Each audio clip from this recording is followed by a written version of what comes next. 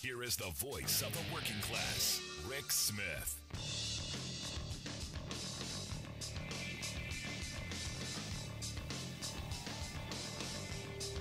And welcome, brothers, sisters, working class heroes. This is the Rick Smith Show. Thanks so much for being here today on the big program. Lots to get to, lots to talk about. The great American trucker convoy coming right on through. Yep, giant affair. Blinked, almost missed it. All of one truck, one guy, and I'm going to spend a little time on that. But a lot to get to. What's going on in Ukraine, what's going on in the state of working America, insanity here at home. So much to get to in today's program. I'm going to start with I have friends who believe Trump's going to go to jail for something. Bad news today for you, because look, I've said from the beginning, I doubt we hold any president ever accountable for anything that happens. The only thing I thought possibly he could be held accountable for is what was going on in New York with the big business and the undervaluing, overvaluing, the gamesmanship to seek loans and pay less taxes and do all that stuff. Turns out today, 2 prosecutors resigned in New York, which is kind of, I guess, throwing this whole thing into who knows whereville. And I guess we'll hear more as the days and weeks come on. April, I guess, was the end of the grand jury. So will they convene another one? I doubt it.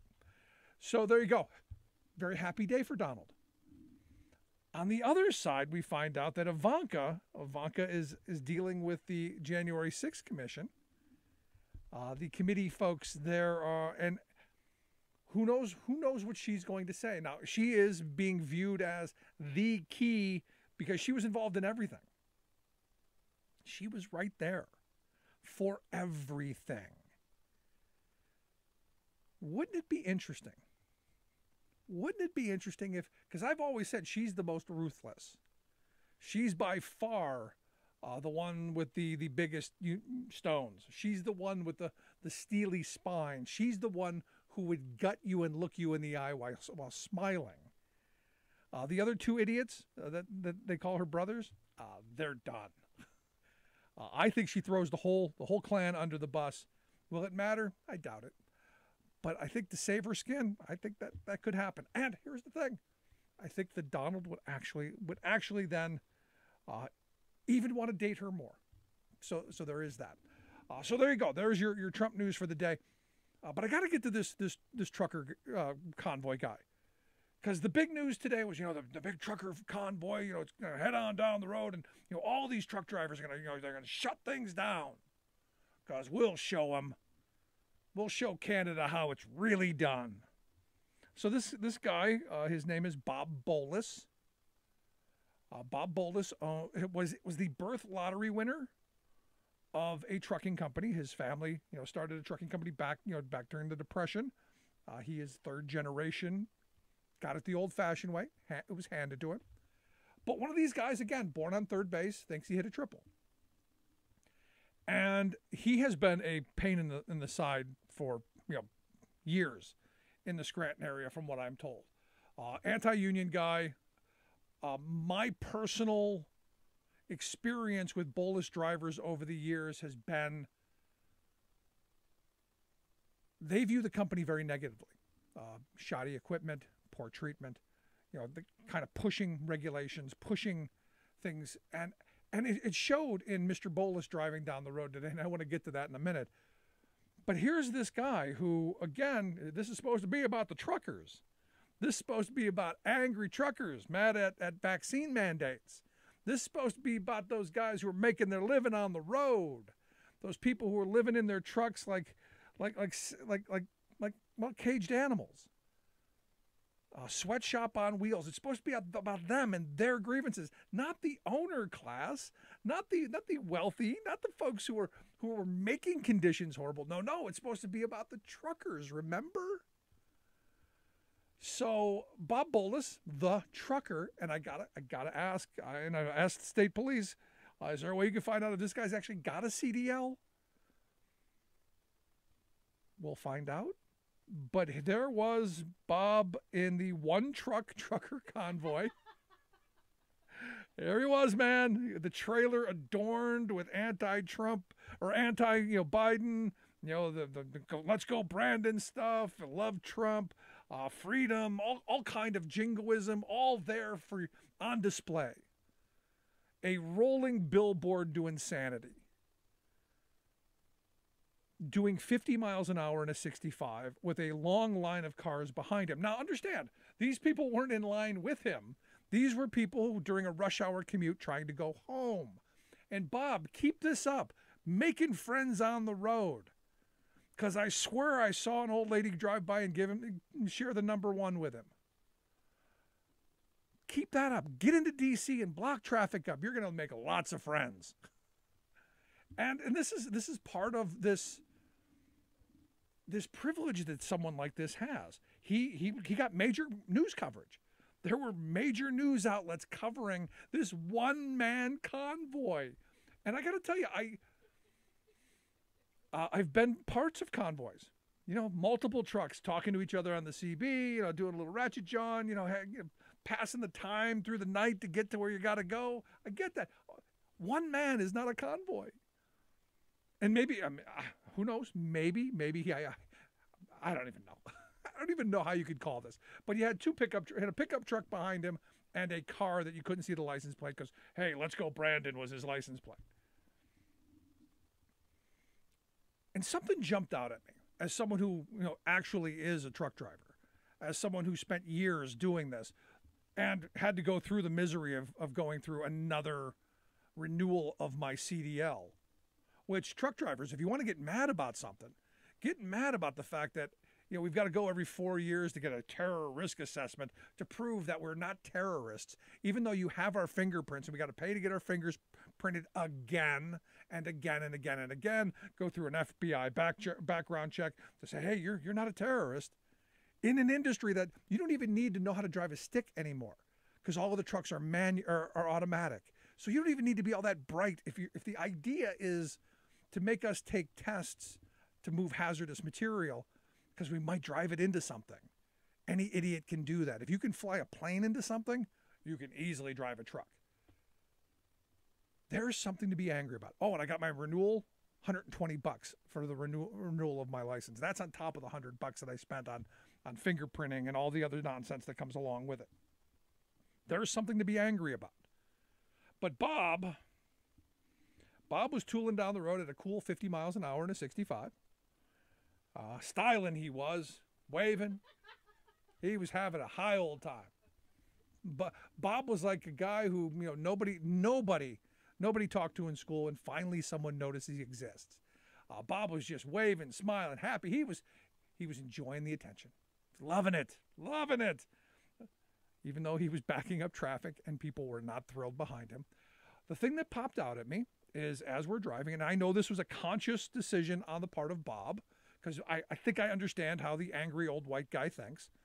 Because as I quoted, this is the angry old white guy grievance tour. Bob has lots of grievances. Bob's wife probably doesn't even listen to him, so he's got to get it out somewhere. So on the side of his truck, tooling down the road at 50 miles an hour is how he does this. Now, to his defense, he only drove off the road almost a couple of times, and that's okay. You get a little older, it's a little tougher, and I understand. But the thing that popped out at me was on the back of the trailer, I noticed, right above the ICC bar where the placard for the vehicle is placed, there was a dangerous placard. And for those of you who don't know anything about trucks, there are these placard holders on all four sides of the vehicle because you're supposed to placard a vehicle on all four sides if you're carrying hazardous material. Dangerous being one of those classes of one of those classifications of multiple hazards, like flammable and non-flammable stuff together, corrosive, and you could have a whole bunch of stuff in there. You just placarded dangerous, so you don't have to put one for each thing you have. He had it on just the rear. He chose not to put it on any of the other sides, just that one. Kind of like sending a message that I'm dangerous. And so I tweeted today to the state police, and I go, hey, I think you might want to check this. There's a problem here. Clearly, I don't think Bob has a CDL. Clearly, I don't think Bob's all that bright. But I don't think he does. That and the fact that he didn't have DOT numbers on the door, which is another violation. But again, a guy owning a trucking company not knowing those are violations is not a problem. Things that he would fire his employees for, not a problem for Bob. Not a problem for someone who's entitled, not a problem with someone who's privileged, not a problem for an old grievanced white guy. Because interestingly enough, he made it from all the way down from Scranton almost to Maryland, and not a cop pulled him over. Kind of got to wonder if that were you or me or, heaven forbid, somebody else. But here's the old white guy tooling down the road at a cool 50 miles an hour. Happy as can be. While the world, and the goal of this, he even stated, the goal is to tie up traffic. The goal is to get attention. And Bob got attention. And as this trucker convoy comes from the west and clogs up cities across the country, and good luck on you guys. I'm sure you're going to make lots of friends along the way. I know those people today were not happy. And I'm sure at the dinner table that they were late for because of Bob doing a cool 50 miles an hour, while everyone else on 83, and for those of you, I'm sure you've got a highway near you where the speed limit is 65, but the average speed is 90. Bob was doing a cool 50. They're a problem without four ways on. Again, not the brightest trucker in the lot. But he's going to D.C. And what I'm hoping, and this is what I'm hoping he didn't find my tweet saying this idiot put the placard on the back of his trailer in violation, and that's something he should get the $500 ticket for. I'm hoping he drives right past the White House. Right down, Constitution there, right around the block. And the D.C. police pull him over with like 10 of them because he's got hazardous material on a restricted route. That would be fun. And that would make Bob's grievances even bigger because each of those two things that I laid out is a pretty hefty fine. But Bob's a rich guy. It doesn't matter to him. And there's nobody to fire Bob because Bob won the birth lottery. He was one of the lucky ones. And that's the problem with where we are today. The people who are the chaos merchants, the people who keep pushing this poison, they're the privileged ones. And they're doing a great job of inflaming those of us who have been working hard and trying to get ahead. They've done a great job of pitting us against each other so that they could have more. And this is what I saw today. I saw the grievance tour with old angry white people driving down the road with Chinese-made flags that said F Biden for all of our children to see. It's America. Sad days. I got lots to get to, lots to talk about. Love to hear your thoughts. 1-866-416-RICK, 1-866-416-7425. Going to take a quick break. Right back on the other side. Stick around. You're listening to The Rick Smith Show.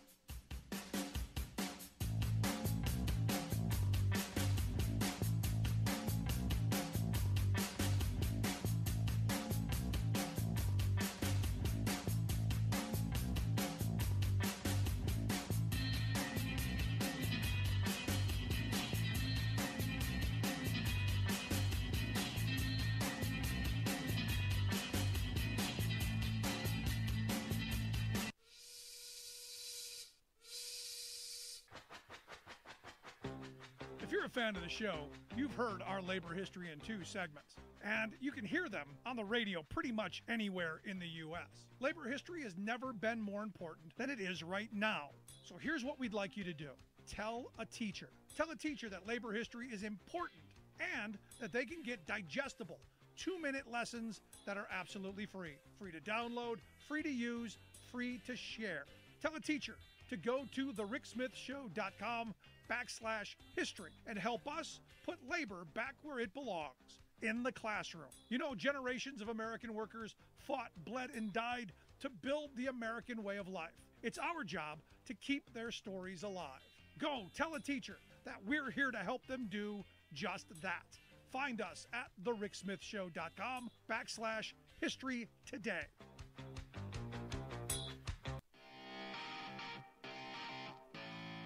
Welcome back to the Rick Smith Show. Now, here is Rick Smith.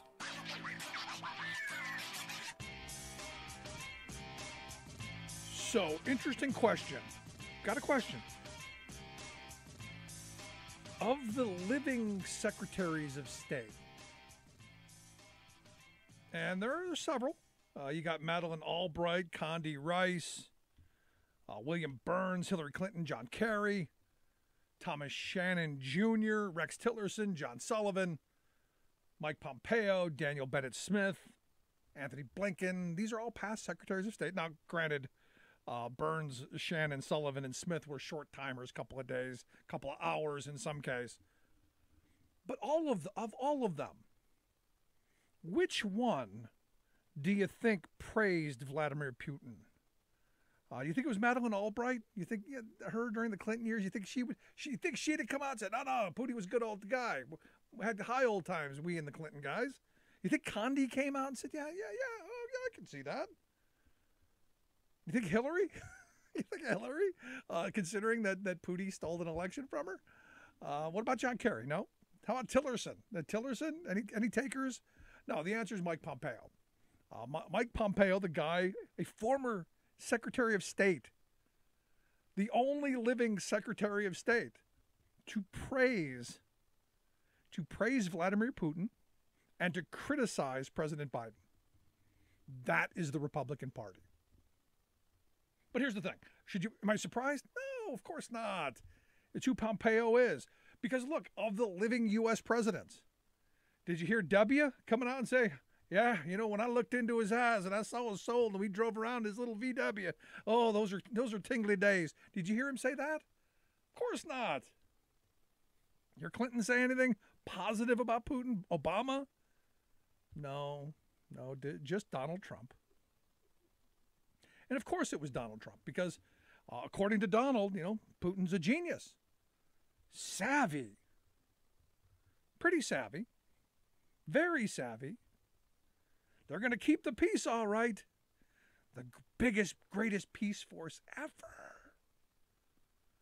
This is our guy. And I watched as the Fox News folks and the right-wing outrage machine, the chaos merchants on talk radio went on and on about how wonderful Donald Trump is. Oh, this would have never happened under Donald's watch. No, we would have just handed it to him. I'm waiting for Trump to send Putin a housewarming gift. And what's interesting is you listen to the Tucker Carlsons, who came out and said, quote, it may be worth asking yourself, since it's getting pretty serious, what is this really about? Why do I hate Putin so much? Has Putin ever called me a racist?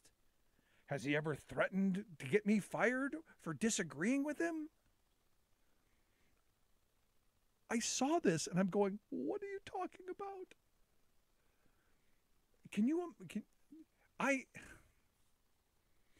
One of those moments where you go, growing up during the Cold War, growing up as a kid, literally underneath a desk, because we thought somehow those Catholic school desks were going to save us from mutually assured destruction.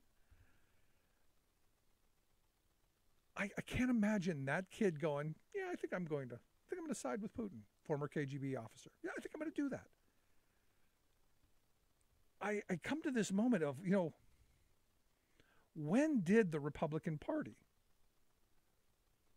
make the conversion? Now, remember, these are the people who, salute the flag. In fact, we went through Rick Scott's, 11-point plan, the 31-page glossy brochure on how we're going to love America, bending at the knee to Mother Russia. And I saw a great cartoon today. During the Cold War, when I was a kid, you saw, the elephant and the donkey sitting on one side of the table and the bear, Russia, on the other. And now you've got the donkey on one side, Democrats, and the elephant and the bear on the other because they're married up. Because the Republican Party has sold their soul. And the propaganda machine that has been infiltrated by Russian money, the outrage folks that I listened today on the radio to, basically asking that same question that Tucker Carlson, well, what'd they ever do to us? Can't we all just get along? They're just helping those people. You know, those poor people who are being tortured by the evil Ukrainians?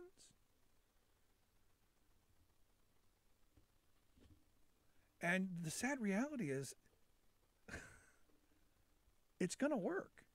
I believe it is going to work on a large segment of the GOP. You know, a couple years ago when we saw those two idiots walking around with "I'd rather be Russian than a Democrat" T-shirts on, you know, people were like, "Wow, that's so outrageous." You know, they're just trying to be, you know, outrageous. They're just trying to get attention. They're just trying to go viral. No, they were speaking for their generation. They were speaking their outrage. This is about authoritarianism versus democracy. I don't like Putin for the same reason I don't like Donald Trump. These are authoritarian dictator types. I believe in democracy, and we're in this moment. Do you believe in democracy or do you not? Do you believe in the will of we the people or not? Now you go, but Rick, hey, you know, there's a lot of we the people who, you know, they want to be on the side of Putin. And you're right. And that's what scares me. They're willing to give up freedom and control to someone like Trump. They're willing to have an authoritarian leader. And am I surprised by it? No. We've been moving this way. You know, you go back to the Molly Ivins comment about Pat Buchanan's presidential speeches in '92, where, you know, she said they were much better in their original German. There's always been that sliver of the Republican Party, that far right sliver. They've always been there. The difference is now they've taken over, and they're heavily funded, and deeply entrenched in our military, deeply entrenched in our police departments. This kind of, well, the kind of Putin thinking that we're getting. This strongman, authoritarian kind of mindset. Man's man. You hear it from the Republicans all the time, which is why they're so fixated on attacking people of alternative lifestyles. That's why they're so fixated about what people do in their bedrooms, which is why they're so fixated on controlling what our kids learn, why they're so fixated on controlling everything that everyone else does while talking about freedom and liberty. I mean, that's the most laughable of all. You know, Bob, the imitation truck driver, who, you know, 50 miles an hour in a 65. There ain't a truck driver on this planet who's doing 50 in a 65, unless you're looking for trouble. And that's who these people are, just folks looking for trouble. Because it's their right. And I'll bet you my buddy Bob there, my buddy Bob said it's his right to do 50 miles an hour in a 65. It's a God-given right. Even though everyone behind him, angry as can be. That's how you win friends, Bob. That's how you win friends. If you're just joining us, make sure you check out the podcast. You can get that at thericksmithshow.com or wherever you get your podcasts. From iTunes to iHeart, Podbean to Stitcher, and everywhere in between.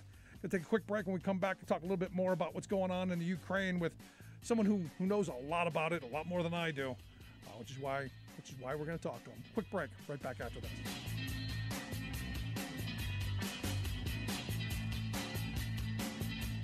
I'm Rick Smith, and this is Labor History in 2. On this day in labor history, the year was 1969.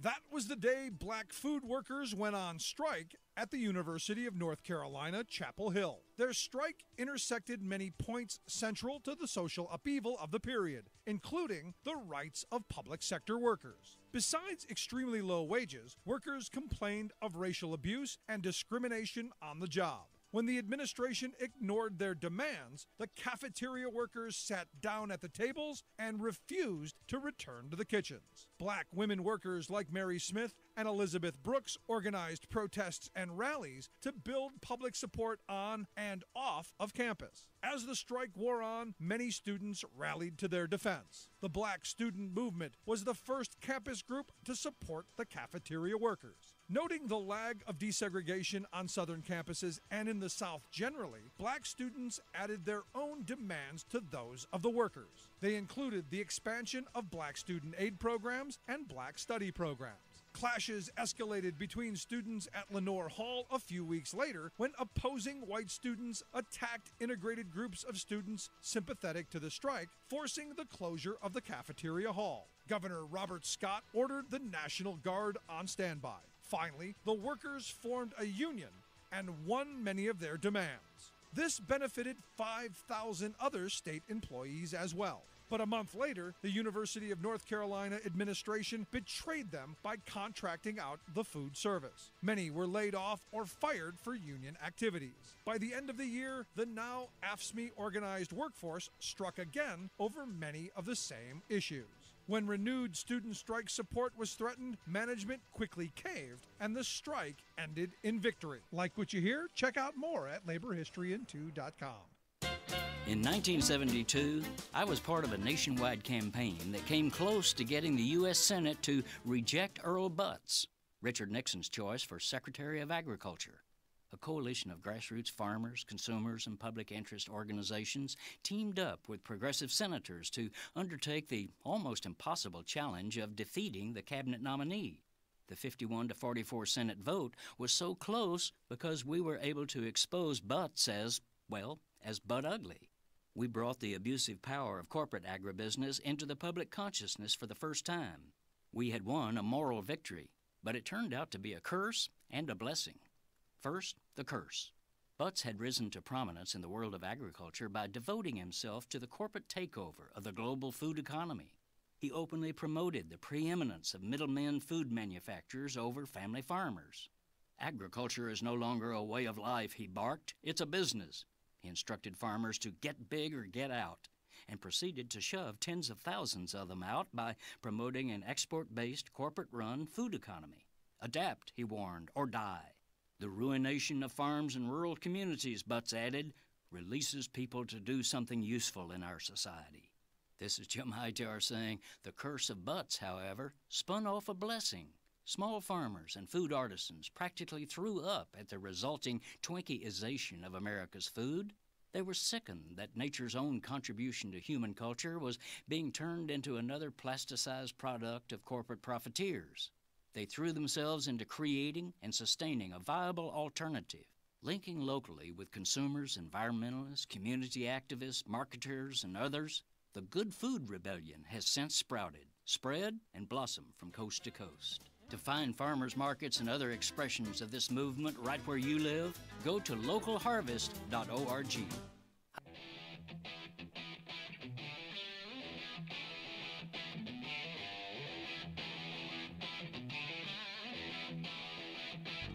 Welcome back to the Rick Smith Show. Now, here is Rick Smith.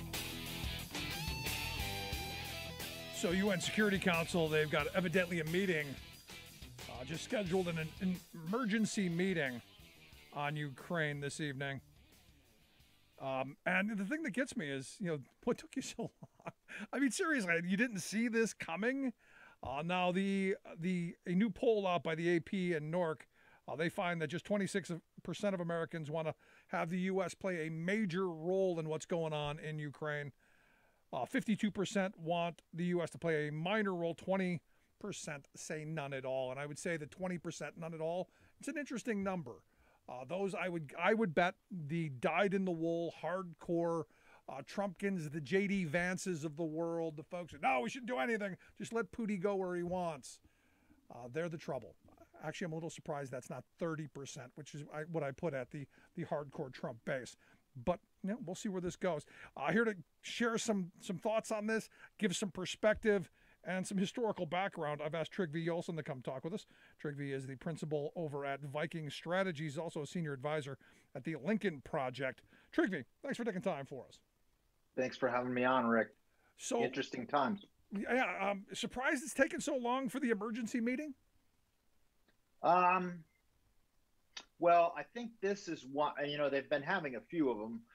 This one was called by the Ukrainians because Putin wasn't picking up the phone when Zelensky was trying to call him today. I mean, that's shocking, right? Because given what he's about to do. Right. But I think, the UN has a lot of things about it that are relatively pointless. I do think the one thing that's interesting is that when they had the meeting the other day, the Chinese were not as gung-ho as they might have seemed to be. But yeah, it's just a bad situation. Yeah, I don't think the Chinese care. I think they're looking at it to where if we allow Putin to go and take Ukraine over, if we don't do anything, if we act very, very sheepishly, that's going to give them carte blanche to go and take Taiwan, to take over the islands in the South China Sea, and to basically roll over, that entire region of the world. So for me, this is a double kind of situation where you can't give Putin the okay to go and get the old gang back together and recreate the Soviet Union, but you also don't want China doing it either. No, and think about a guy like Josh Hawley, right?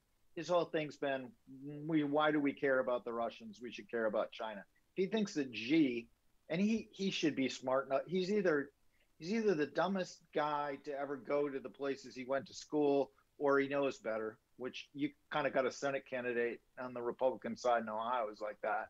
But he's constantly talking about China, and yet there's no logic. If he thinks that the Chinese aren't watching what Putin's going to do, to your point, he's crazy. He knows that, right? Yeah.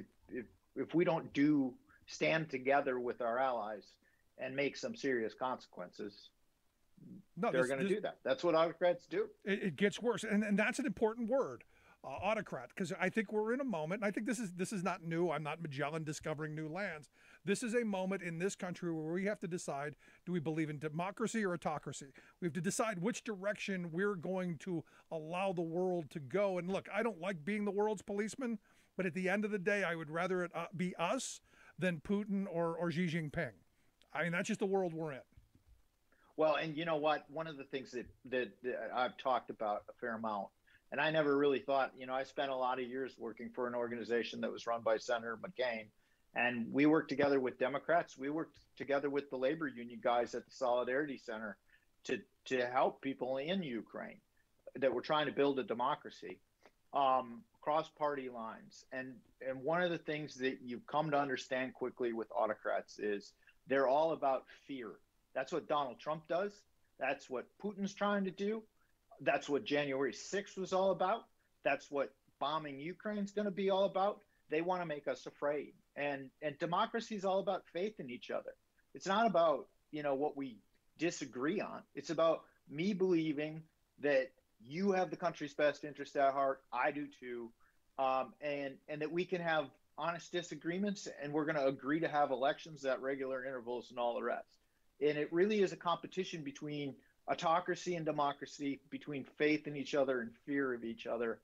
And we got to rally together. Yeah. Right now, that's the only game, because we won't be able to disagree, in the way that we've known on things that we disagree about if we don't have democracy. No, we're heading sadly down that path. Every day it's getting much worse, I believe. And this is just another sign that shows how far we've veered off of reality. Because as I asked yesterday, when did we go from Mr. Gorbachev tear down this wall to a president going, Vladimir Putin's a genius and very smart and savvy? I'm not sure. Like I said, I pinned that moment with Pat Buchanan in '92 as the awakening moment, but I'm not sure when the full flip happened. But I think it was just before Trump, and I think he made it okay. Yeah, I think that's true, and I think there's a trap that Trump world is trying to draw us into. You're seeing all these guys, Richard Grenell, Nikki Haley was doing it today. They're trying to say, well, Trump, Russia didn't do anything when Trump was in power.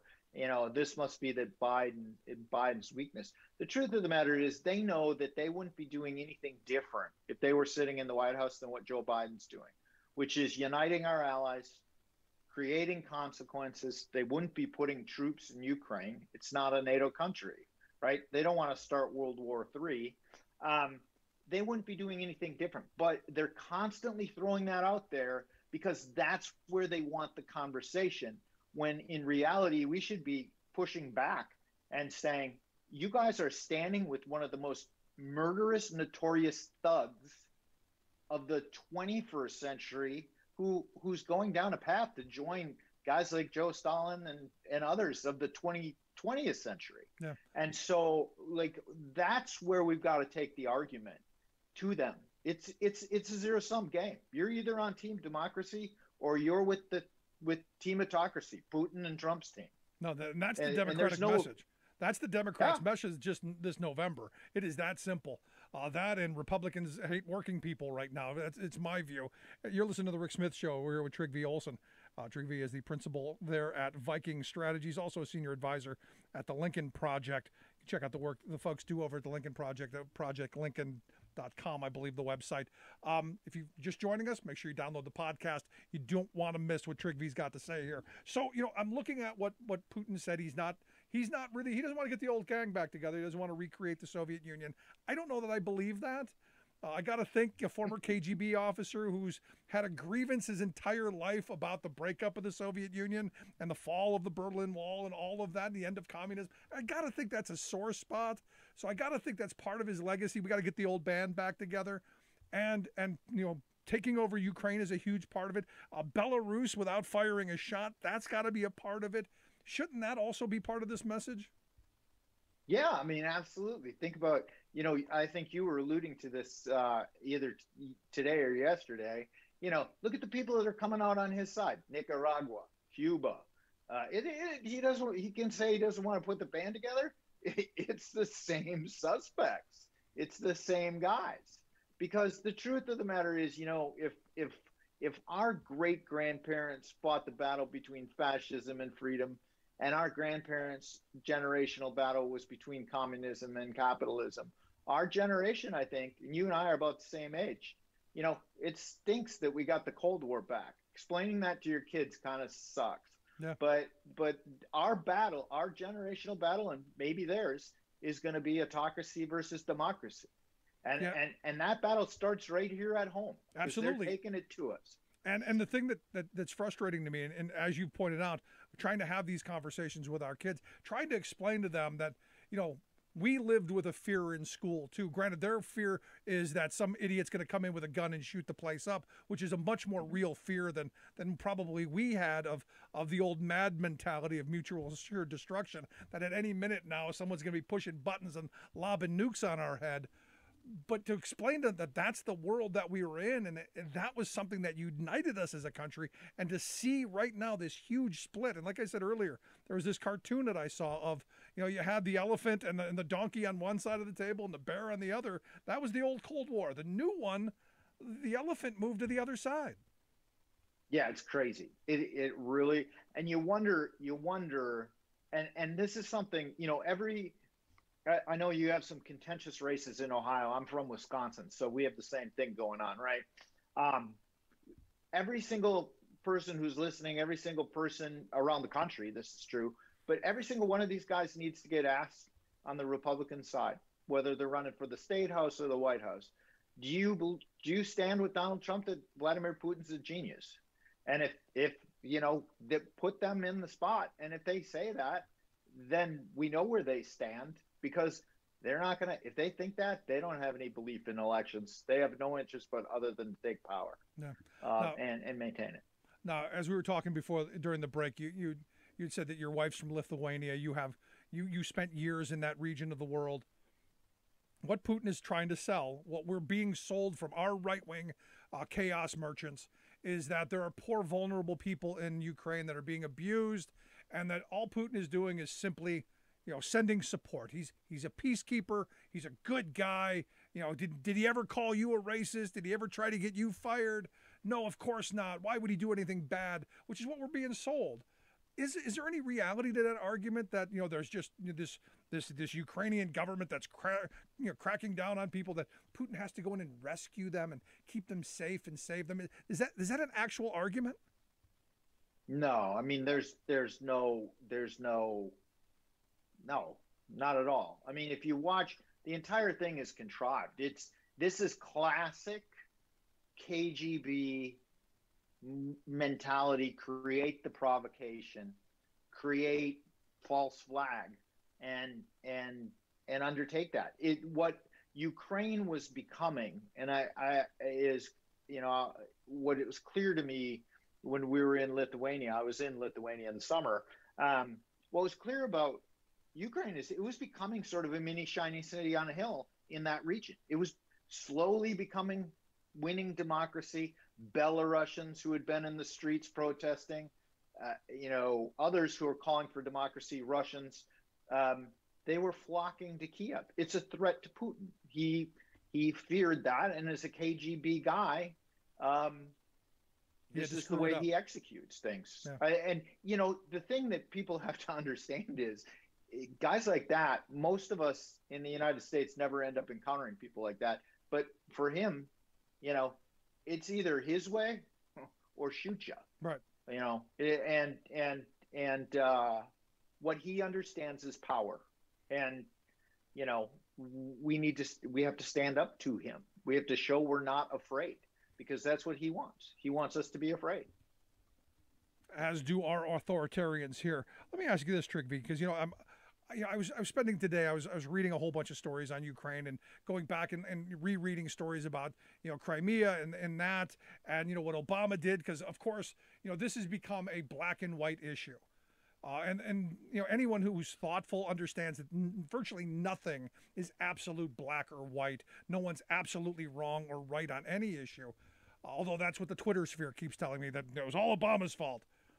Ukraine's been a mess for kind of a while, and there's been this kind of, this kind of back and forth where, I don't know how to explain it to where we get an accurate way of kind of understanding it. Is there a way that you can explain it that maybe folks will be able to not just take that black and white view?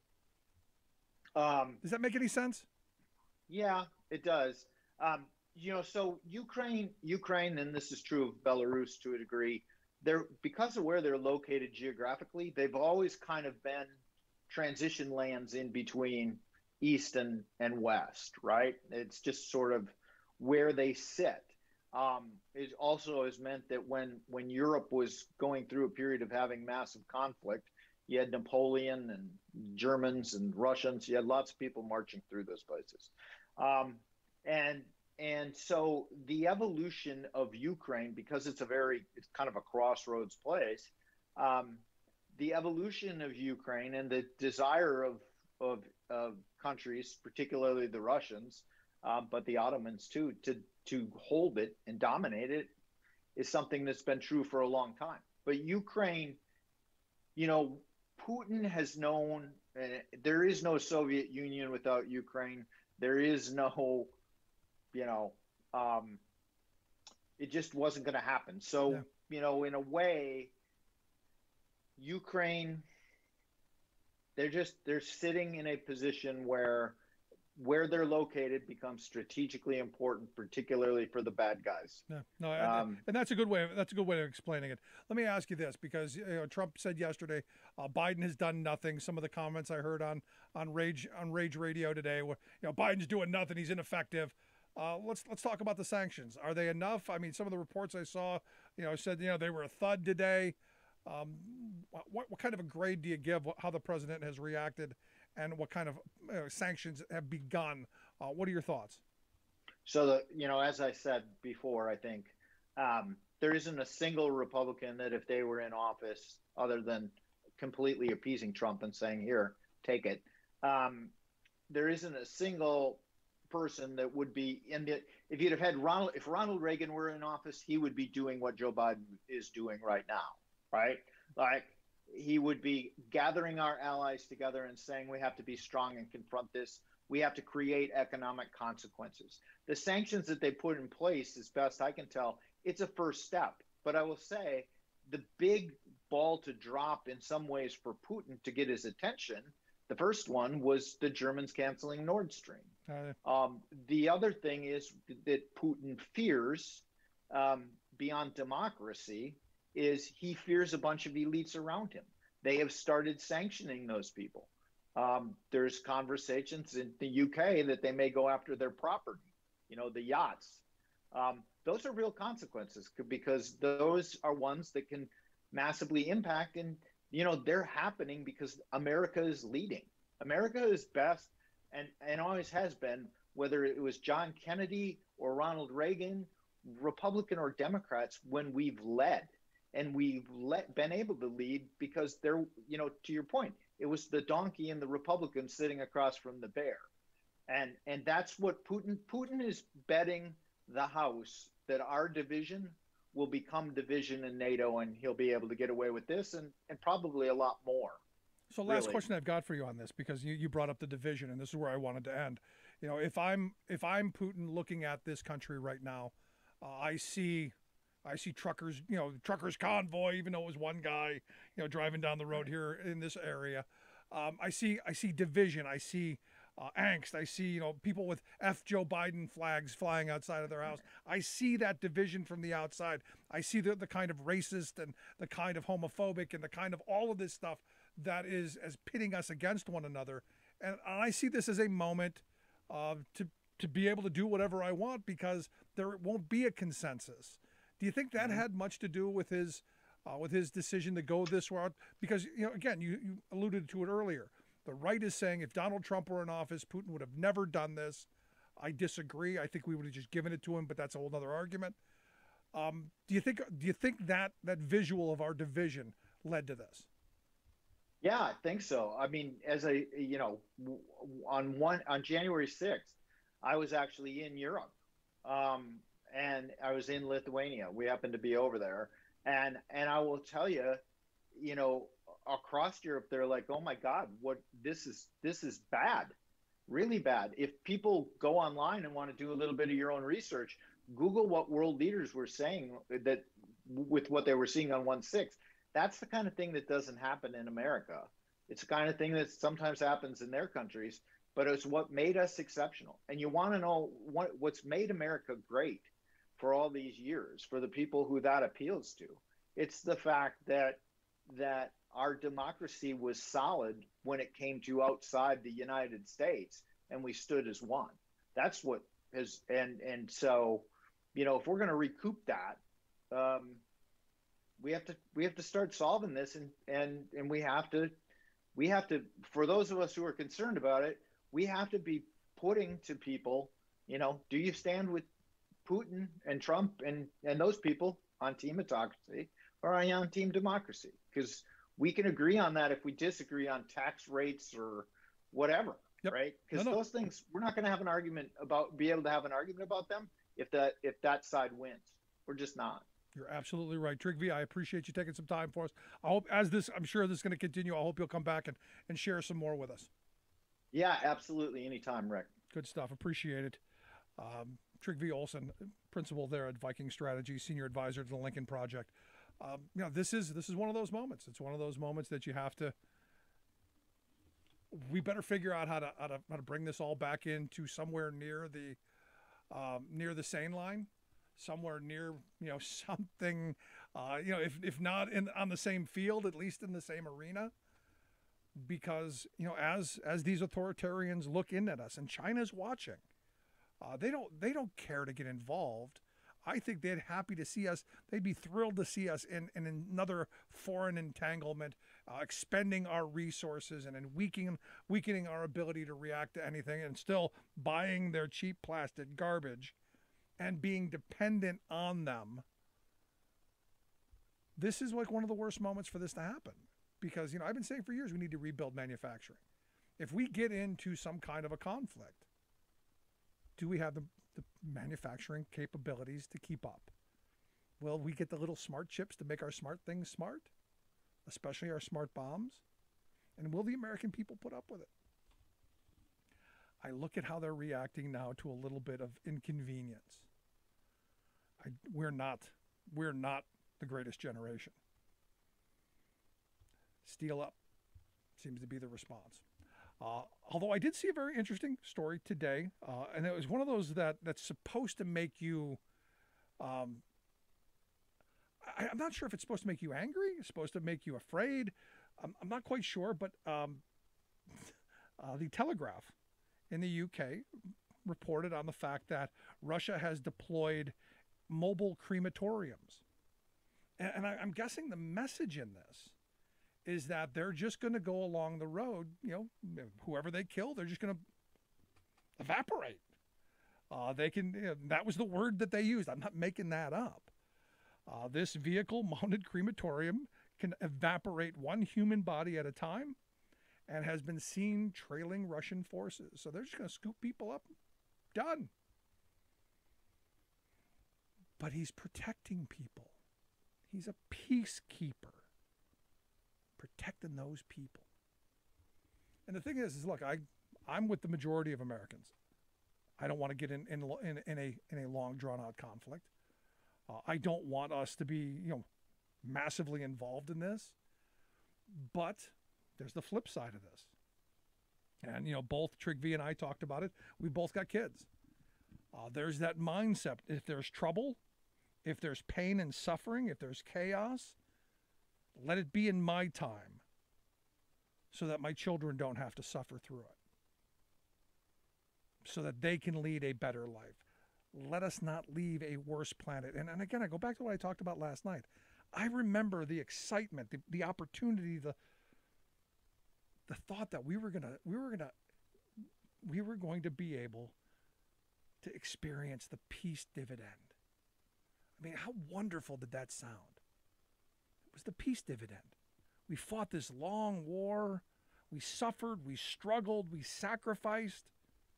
It was going to be great now.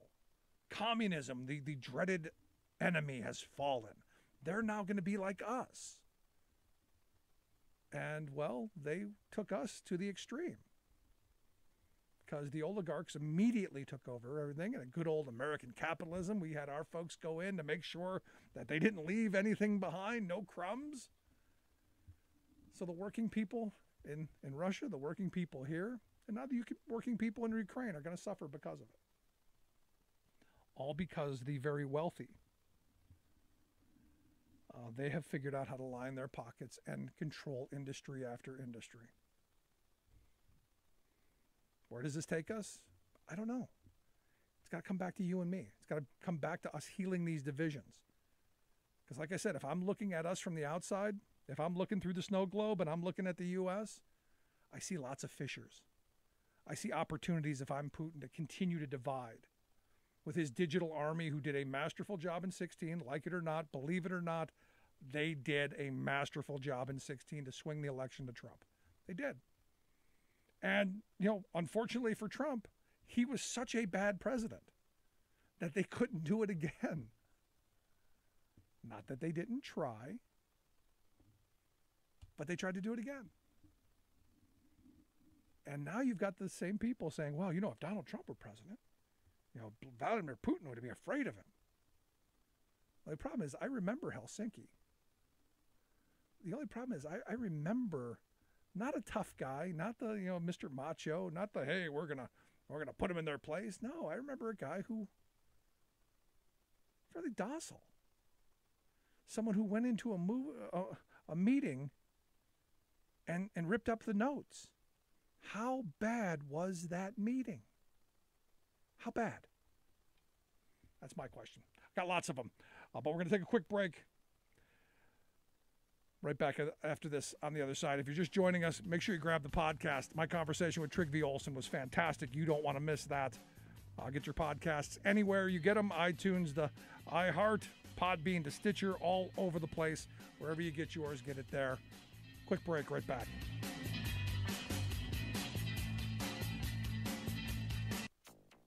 Scientists predict the changing climate could mean more extreme conditions. Now it's raising attention to how the weather will impact our economy. Weather disasters impacted 1 in 10 homes in the U.S. last year. Biden Interior Department halts new oil and gas leases in legal fight over costs to climate. Plus, there are homes to countless natural and cultural wonders that should be conserved for all to enjoy today, tomorrow, and for generations to come. President Biden unveils historic $1 billion in funding for Great Lakes cleanup. All of those historic stories and more straight ahead.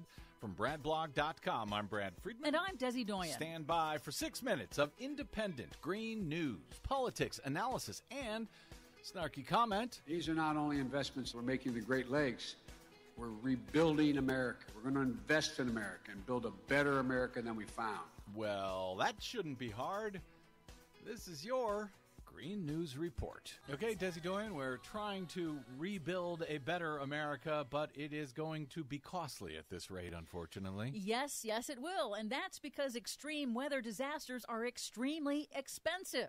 Extreme weather disasters affected 1 in every 10 homes in the U.S. last year and caused nearly $57 billion in property damage in a single year. That's according to a new report by property analytics firm CoreLogic. They found that in 2021 alone, 13 major disasters from hurricanes to tornadoes, wildfires, and winter storms impacted 15 million homes. And more than 40% of Americans live in a county that was struck by a climate-related disaster in the last year. Well, we could do something about that, but then the oil and gas companies wouldn't get all of that free money. Repeat extreme weather disasters are also raising the cost of homeowners insurance. The findings drive home the devastating toll of disasters that are becoming more common and more costly because of climate change. A different study has, for the first time, identified how changes in rainfall patterns induced by global warming dampen economic growth. I see what you did there. Dampen economic growth. Very good.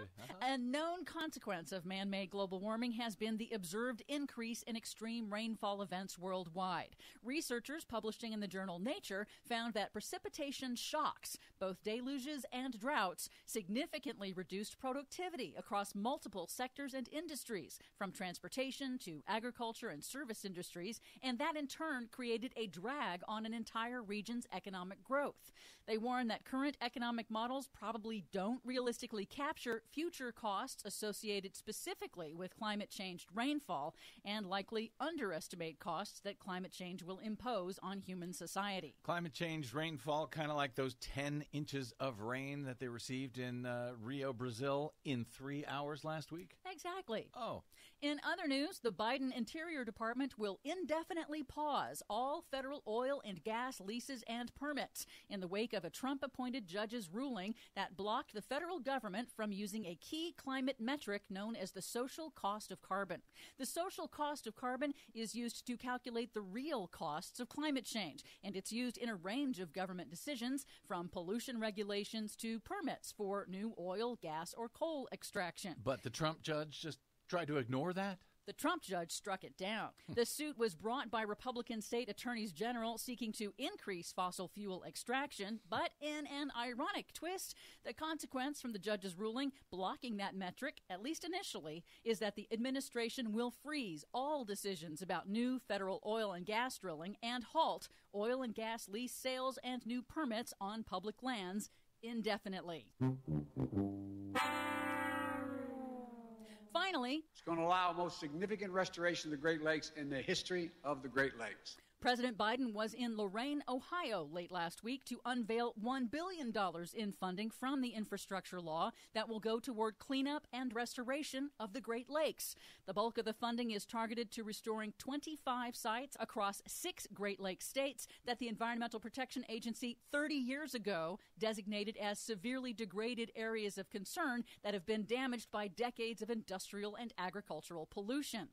The unprecedented restoration funding will address water quality, harmful algae blooms, invasive species, pollution, and habitat degradation, and will go to upgrading infrastructure, vital for shipping, transportation, outdoor recreation, and clean drinking water. Biden noted that each cleanup project will generate jobs, and that will ripple across the state's economies. Every dollar we spend cleaning up the Great Lakes generates between $3 and $4 in economic benefit. That's a fact. And it's a really good investment. We're also showing that growing the economy and creating jobs can go hand in hand with protecting the environment, not decimating it, meeting the moment on climate change. And it's all starting in Lorain? Yep. Sweet. For much more on all of these stories and the ones we couldn't get to today, check out our website at greennews.bradblog.com.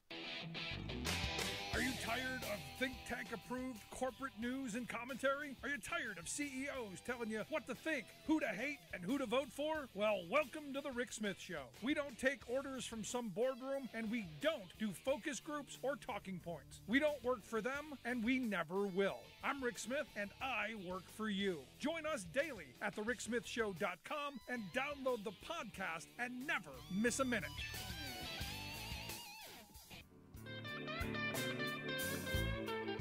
Welcome back to the Rick Smith Show. Now, here is Rick Smith.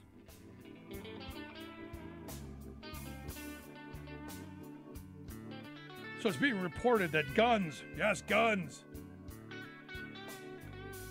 they've overtaken the death rate of even people in cars. So guns are now worse than cars in killing people. The leading cause of death by trauma. And you go, yeah, of course, because we've got more guns in this country than we've got people. It's not surprising. And you've got every fetishist with not just one or two, but a whole arsenal. And look, I'm not a gun grabber. I'm not someone who's, we should not have guns anywhere. I'm one who says, maybe a little personal responsibility, and maybe we hold people more accountable for doing dumb stuff, especially the kind of, insanity that we've been seeing lately about, crazy people wanting to overthrow the government. Wow. Now, here's the thing. If you live in public life, you got to worry about this stuff. And we had talked about this a couple of weeks ago. We were supposed to have Ohio Representative Casey Weinstein on the program, and he said, hey, I got to bail out. We've got a bunch of crazy people in front of our house. We're, taking care of the home front, which I said, no, dude, you got to do what you got to do. Take care of your family. That's why I've asked his wife, Amy Weinstein, to come talk with us. Amy is an associate. Amanda Weinstein, she's an associate professor at the Department of Economics at the University of Akron. She's also the co-host of the most fabulous podcast out there, Suburban Women Problem Podcast. You can get that right next to mine somewhere, anywhere from iTunes to iHeart to Podbean to Stitcher and all over. But Amanda, thanks for taking time for us. Thanks for having me. So walk me through this. I understand that there was a point at which your husband bailed on us because you had crazy people out in front of your house.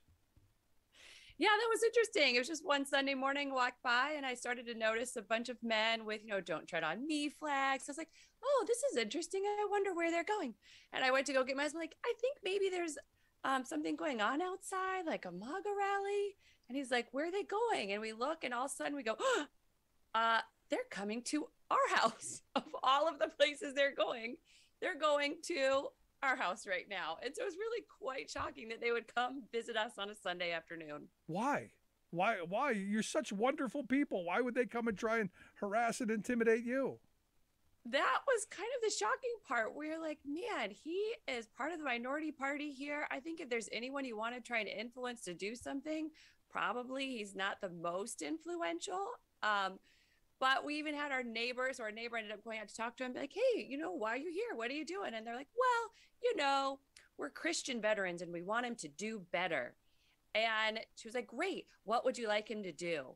And they were like, I don't know. Let me ask my leader. And the leader came over. What do you want him to do better with?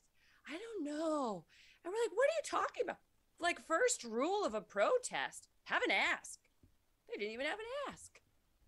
Or a demand. I mean, not even an ask. I mean, if you're going to take your Sunday and waste it, harassing somebody in front of their house, at least have a point. And this is the weird thing, because I go through this a lot. I know a lot of people who, they're angry about everything, and you ask them, okay, so what are we talking about? And all you get are platitudes: freedom, liberty, God, country, Jesus, That's guns, and exactly babies. right. Crazy stuff. And you go, how about, something a little more concrete, something a little more tangible, something more that we can get our hands around, other than these giant ideas that you don't clearly understand or know what you want out of? How about we start something small? That's exactly right. They're just angry. And I'm like, I think what you really need is a therapist. And that's not my husband. So did you see? I think my wife would have broken out the cookies, because she makes cookies for everything. The snowplow guy goes by, he gets cookies. I think because I think you got to kill people like that with kindness. I think I would have gone out and sat with them. I may have even put on a red hat and walked with them. I know. Yeah. So we actually called the cops. So this is like hot off the heels for the January 6th insurrection. It was a little too close for us. And we were like, I don't know what these people are here for. And so we're like, we should call the cops just to make sure someone responsible is out here. And the cops were like, do not go out there. We don't know who these people are. And we're like, okay. And then I actually had an Instacart order. So weird things go through your mind when stuff like this happens too. And all I remember talking about, I was like, how do I get my Instacart order? And they were like, I don't know. They're like, lady, just open your garage. Yeah. Or just go to the grocery store, which is what I do. I guess I'm old school.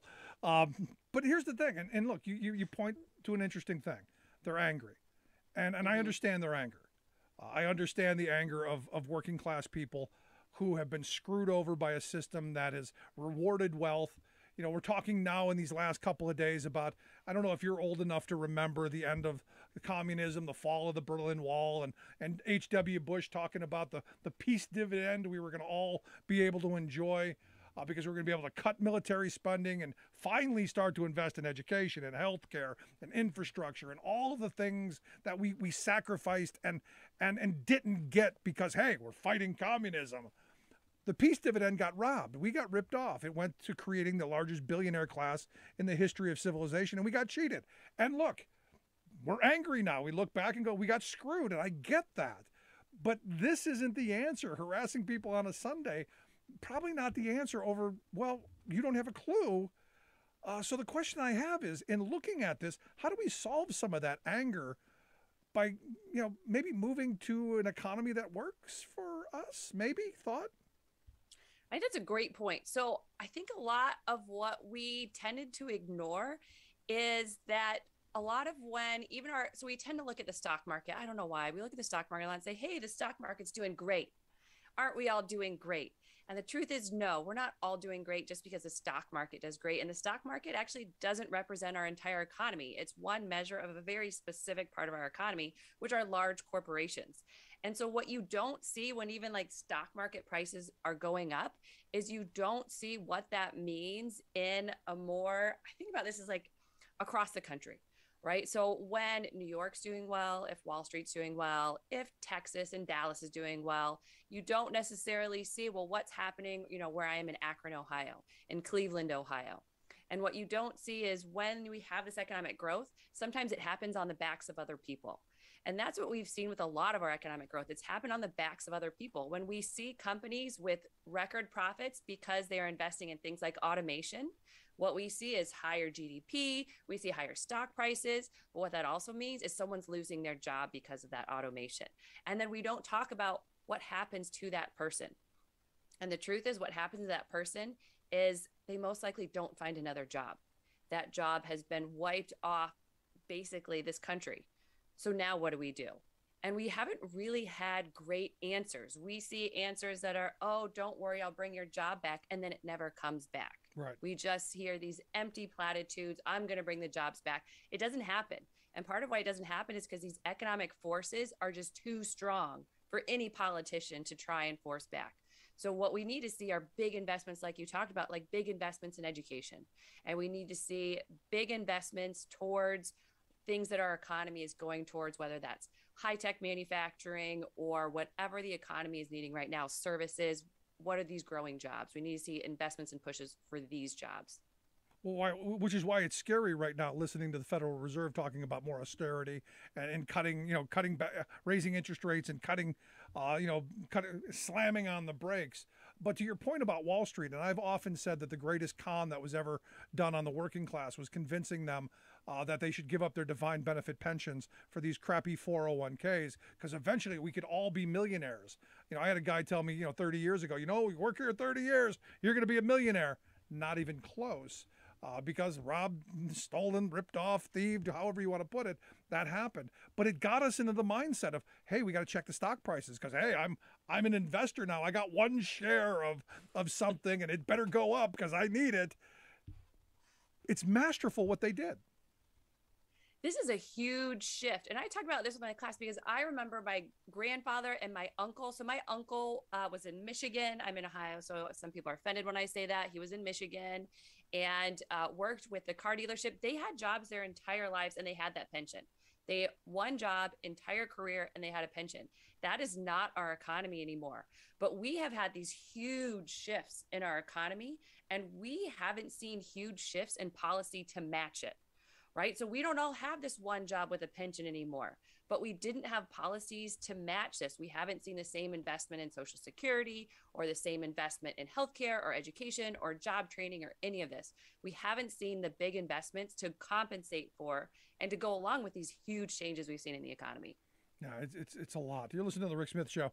We're here with Amanda Weinstein. She's an associate professor in the Department of Economics there at Akron University, or University of Akron. I got to get it right because it's that way, not the other. She's also the co-host of the Suburban Women Problem podcast, which make sure you find on iTunes, Stitcher, all of those places. It is everywhere, just like ours. And if you've missed any of today's program, just joining us, make sure you grab our podcast, The Rick Smith Show, anywhere where you get your podcast. Now, Amanda, we're moving into this moment where Democrats got an election coming up. Inflation is everywhere. We're being told, oh my God, the sky is falling. It's all bad. It's all Joe Biden's fault. It's the end of humanity as we know it. Oh my God. And it's all Joe Biden's fault. Is that accurate? No, it's not. It is really, the president does not have that much to do with prices. And if they do, that probably means they're doing something wrong, right? So the last time we hugely complained about gas prices, this is Nixon, and he decides, okay, if you don't like gas prices, I'll put price controls on. And then what we got was these huge long lines. And if there's one thing Americans hate more than high prices, it's waiting for anything. Yep. Look at our fast food industry. So no, these these higher gas prices, these suck, right? These suck for everyday Americans. Going to the gas pump and seeing these higher prices, going to the grocery store and seeing these higher prices, this sucks. And so part of understanding kind of where the suck comes from is understanding where inflation is coming from. So we still have a pandemic that is affecting supply chains around the world. So what that means is when we go out and buy more things, or when we go out and drive more, that means the supply can't handle the increased demand. When supply can't match this increased demand, what that means is we get higher and higher prices, right? So what can we do about it? So if we see higher prices at something like Starbucks, right? Don't go to Starbucks, right? We have alternatives. We don't have to go to Starbucks, right? Make your own coffee. So if you see higher prices, one way that we can help reduce those prices, switch. Don't buy the Starbucks. But we can't do that with everything. Can't do that with gas. And we still need to drive to work. But knowing kind of where those gas prices are coming from, it comes from when we still have a pandemic, not enough people vaccinated, then we're going to have supply chain issues. Yeah. And what that means for everyone is higher prices. Now, two lessons I've gotten from this discussion on inflation over the last couple of weeks. One, like you said, if the prices are too high, you don't buy it, because, I think a big portion of our inflation problem is good old-fashioned American greed and capitalism and opportunism. Hey, we got a pandemic we can blame everything on. We've got a shortage, an alleged shortage. Let's raise prices so we can fatten the bottom line. And I think that there's some truth in that when you start looking at the reporting that's coming out of how they're wildly profitable and paying CEOs an awful lot more. And the other lesson I hope we as a country have learned is that we shouldn't have to wait for supply chain things to come from all around the world. Maybe, here's an idea, we should do like past generations of Americans did and make it ourselves. Yeah, so I think we are going to see some more this onshoring of making more of this in this country, because we are seeing supply chain issues. You see, things stuck at ports. And so part of our supply chain issues are because we have such a global supply chain right now. So if we make more here in the US, we can fix some of those supply chain issues. It also means some of it might come with a higher price tag as we have, better working conditions here, which means better wages for people, but that also could mean higher prices. I'm okay with higher prices as long as we're talking about high quality manufactured goods made by Americans, by my neighbors, maybe even myself. The reality is that the illusion we were sold is that we could have, really treat the Walmart commercial, lower prices, better life through lower prices. And what we got were cheap knockoffs and things that have planned obsolescence to where you're buying things multiple times where it's not cheaper. So, in the long run, buying something, a good quality something, and paying for it up front saves you money in the long run. And I'm all in favor of that. but it's something I think we have to think about in this country, and I'm hoping the pandemic has moved us in that direction. And look, I love the fact that Joe Biden is talking about bringing back manufacturing. We're seeing a bunch of startups, especially with the electric vehicles. Yeah, I think that's a great, all of us a great point. So I think one thing that's important to think about with these low cost goods at Walmart is if you're in Dallas, Texas, if you're in San Diego, California, this is actually a great deal for you. You get low cost stuff at Walmart. But if you're in the Midwest, if you're in Cleveland, if you're in Flint, if you're in Detroit, this has not been a good deal for you, because saying, oh, you get low price goods at Walmart, but you don't have a job is not a good trade-off for most Americans. And so what that means is we need to see where the economy is moving, like you mentioned with electric cars. Right? If we all want to buy electric cars, then great. Let's make these electric cars here. So we've seen Tesla hugely change this market. And oh my gosh, the Super Bowl was full of those electric car commercials, right? This is where we're headed. This is great. One thing we need policymakers to do is catch up. We're going to need a whole bunch of EV charging stations that we don't currently have. And that's where it comes back to us, to me, to all of us. So last bit on this before we move on the inflation front. What's the message for Democrats? I mean, you're the smart person here. What's the quick? I mean, because we need, the right has death tax. F Joe Biden. They've got their bumper, Jesus, guns, and babies. They've got that. What's the Jesus, guns, and babies on the inflation front? I mean, we have inflation right now because we still have a pandemic that is not exactly fixed. This pandemic is still screwing us over. So if you really don't like high prices, we have to get it in check. Or just accept the high prices. Yeah, it's the vaccine. It's the pandemic. Stupid. That seems like a good one. Last question I've got for you. You do a fabulous podcast. I hope folks will take a look at it. Why'd you jump in the middle of this? Why are you throwing this out there? I understand you're also doing it with Lieutenant Vindman's wife. I'm sorry, I forget her first name. Rachel. She's awesome. Yes. My other co-host Jasmine. They're so much fun. So give me a sense. What are you guys focusing on? So really when we were looking at the political landscape, and this is with an organization called Red, Wine, and Blue that organizes especially suburban women across the country, we really saw a bit of a void of hearing women's voices, right? So we hear a lot of voices from political pundits across the aisle on both sides and political consultants, but we don't hear a lot of just kind of everyday women, the stuff that we talk about every day. We don't hear a lot of everyday women talking about, did you hear what Manchin said the other day? Maybe sometimes, not really. At the bus stop, we're mostly like, hey, do you know what sucks right now? I don't have daycare for the week, right? And I need daycare to get to work, right? These are more the things that I'm talking about. Can I get to work? Do I have daycare or not this week? And so we really, on this podcast, wanted to talk about the things that women were talking about that we don't think enough people are talking about. And I hope folks will take a look at it. It's the Suburban Women Problem Podcast. We'll make sure we get links out on social media. Amanda, I appreciate you taking some time for us, sharing some of your expertise. I'd love to have you come back and talk to us again real soon. Thank you, Rick. This was a lot of fun. Good stuff. I appreciate it. Thank you so much. Amanda Weinstein. I got it right this time. Sometimes I screw that up. She's associate professor there at University of Akron. Again, the podcast. Make sure you check that out. I'm going to take a quick break right back after this. Stick around. You're listening to The Rick Smith Show. We're working people. Come to talk.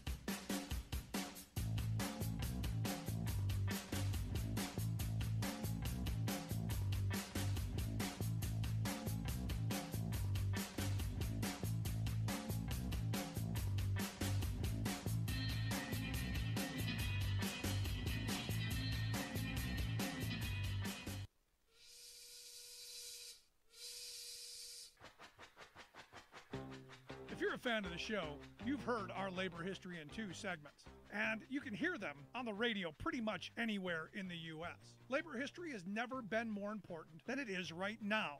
So here's what we'd like you to do. Tell a teacher. Tell a teacher that labor history is important and that they can get digestible 2-minute lessons that are absolutely free. Free to download, free to use, free to share. Tell a teacher to go to thericksmithshow.com/history and help us put labor back where it belongs, in the classroom. You know, generations of American workers fought, bled, and died to build the American way of life. It's our job to keep their stories alive. Go tell a teacher that we're here to help them do just that. Find us at thericksmithshow.com/history today.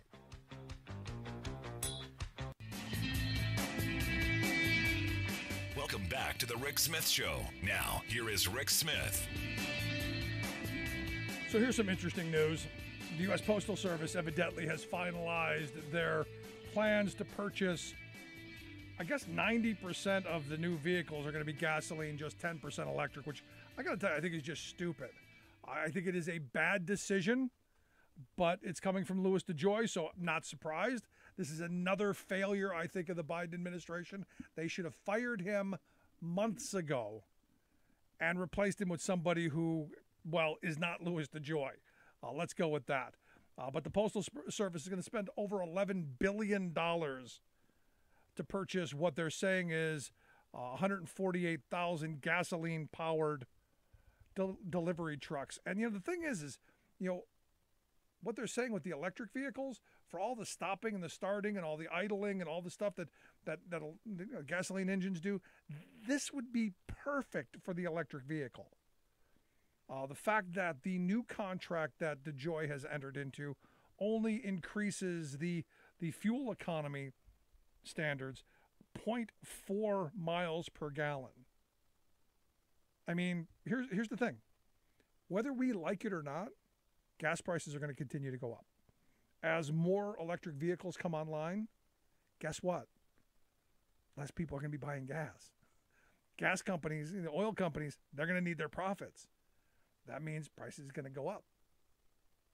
As you see the shift over to more charging stations, you're going to see less frequent gas stations around. Prices are going to go up. Why would you buy vehicles that you're hoping you're going to have for 15 years? Why would you buy those vehicles that some of them will last 20?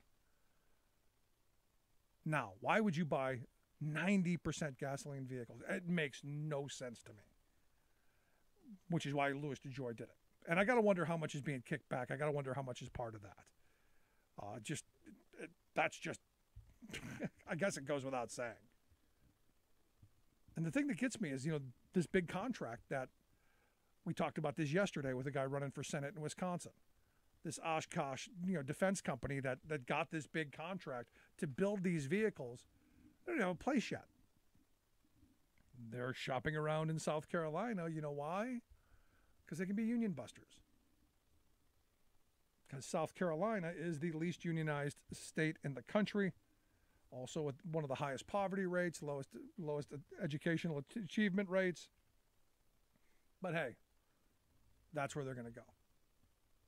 That's where they're going to spend the money that we're going to invest in new vehicles for the Postal Service. And why? More profits for them. Back to what we were talking about with Amanda. The policy decisions in this country are all about feeding profits to the very wealthy, all about enriching the bottom line of corporate America instead of creating good jobs that support families and grow our ability for workers to have disposable income instead of just getting by paycheck after paycheck. That's what our policymakers have done. And it's not new. This has been decades in the making. It's just angering and frustrating when you see it happen time and time again.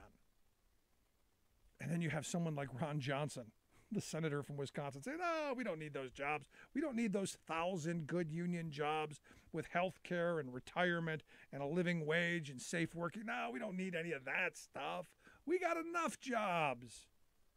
We got those fast food jobs. We got those Uber and those Instacart jobs. We got all those. Great.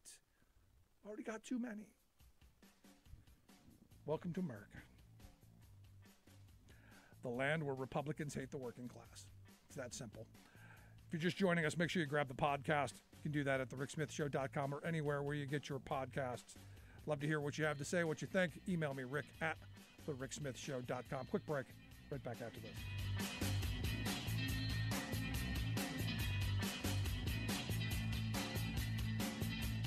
I'm Rick Smith, and this is Labor History in 2.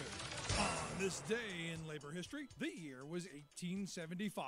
That was the day the National Marine Engineers Association was founded at a meeting in Cleveland, Ohio. The association represented steamboat engineers, most from boats navigating the Great Lakes. Being a steamboat engineer was risky business. Boilers could explode, fires could start on board, vessels could sink. Crews often had little training, and engineers that complained about the unsafe conditions or got caught talking union could lose their place on a ship.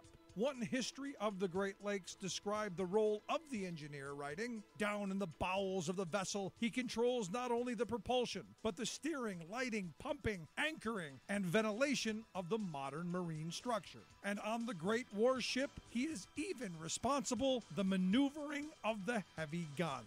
In 1854, the engineers in Buffalo banded together in an association of their own, and in the next 2 decades, other cities followed.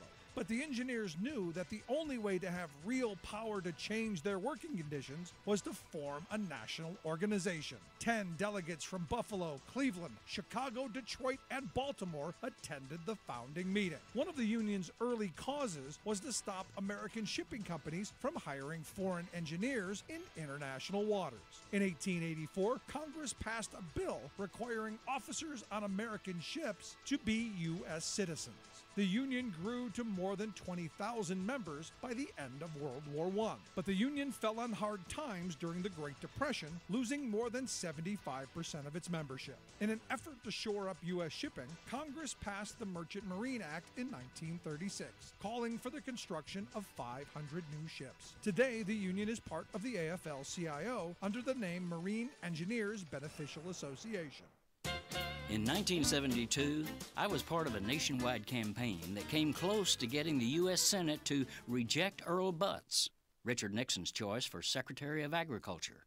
A coalition of grassroots farmers, consumers, and public interest organizations teamed up with progressive senators to undertake the almost impossible challenge of defeating the cabinet nominee. The 51-44 Senate vote was so close because we were able to expose Butz as Bud Ugly. We brought the abusive power of corporate agribusiness into the public consciousness for the first time. We had won a moral victory, but it turned out to be a curse and a blessing. First, the curse. Butz had risen to prominence in the world of agriculture by devoting himself to the corporate takeover of the global food economy. He openly promoted the preeminence of middlemen food manufacturers over family farmers. Agriculture is no longer a way of life, he barked. It's a business.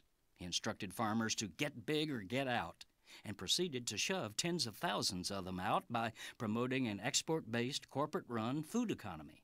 Adapt, he warned, or die. The ruination of farms and rural communities, Butz added, releases people to do something useful in our society. This is Jim Hightower saying, the curse of Butz, however, spun off a blessing. Small farmers and food artisans practically threw up at the resulting Twinkie-ization of America's food. They were sickened that nature's own contribution to human culture was being turned into another plasticized product of corporate profiteers. They threw themselves into creating and sustaining a viable alternative, linking locally with consumers, environmentalists, community activists, marketers, and others. The Good Food Rebellion has since sprouted, spread, and blossomed from coast to coast. To find farmers markets and other expressions of this movement right where you live, go to localharvest.org.